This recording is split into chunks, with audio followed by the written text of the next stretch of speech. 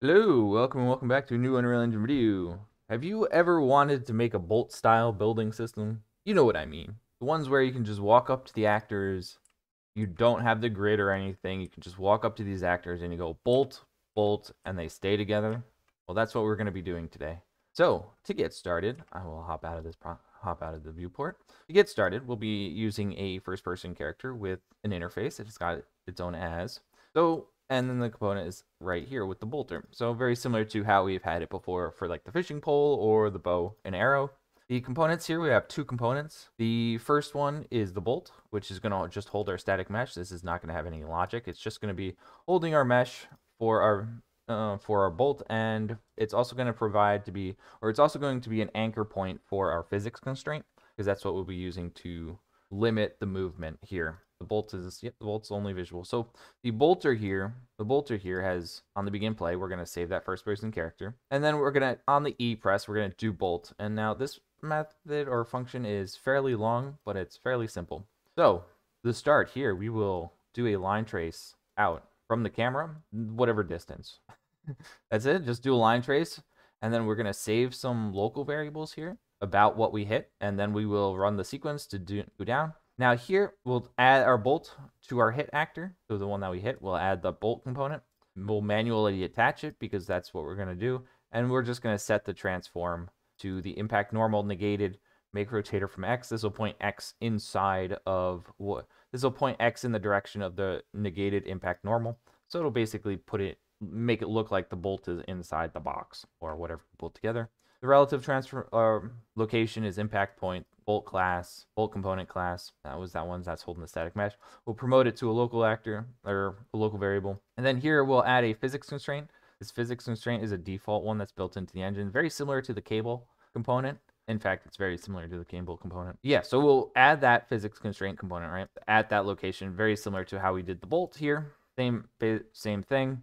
And then the next two steps here, we're going to attach the bolt to the hit component that we hit. And then we're going to attach that physics constraint to the bolt. So the bolt acts as an anchor point for our physics constraint. So if the bolt is ever destroyed, it'll take this physics constraint with it. Or we can go with the reverse. If the physics constraint is ever destroyed, we can destroy the bolt as well. And then from there, we're going to go from the impact normal. So we're going to go in whatever box. We're going to do another line trace, but instead we're going to go in the box or inside of whatever we hit by this bolt length. And so we'll pick up whatever our next item is to attach together. And this next one, this set constraint components. So if we have a hit, we'll set the constraint components to the physics constraint component. That's what we're going to be running this function on with our local hit component. So whatever we hit, and then the other hit component. So the secondary hit. So we'll attach the first hit component to the second one through a physics constraint. That's what it's going to do.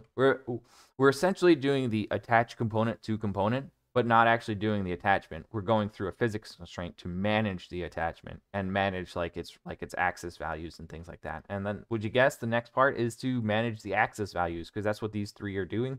They're locked, limit of 0. So this is locking it along the axis. And then the next two ones will be locking it along the locking the first and second one. They're going to lock the angular swing, so it's not going to swing. And yeah, that's pretty much it. That should set us up now to bolt things together. So to jump in, we have the bolter. We can go up to these. We can see that the physics actors are in fact movable. We can go up, bolt them together. We can hit them, and there you go.